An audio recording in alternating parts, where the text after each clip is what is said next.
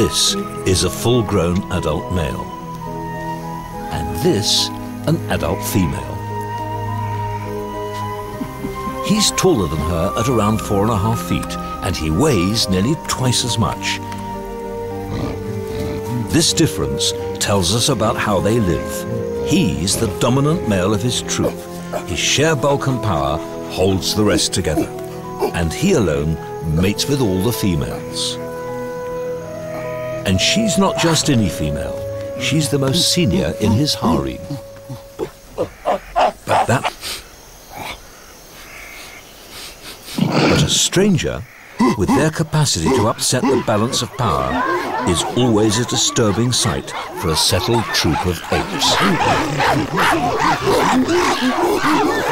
To win herself a place in the group, the newcomer must be accepted by both the dominant male and, to an extent, the other females.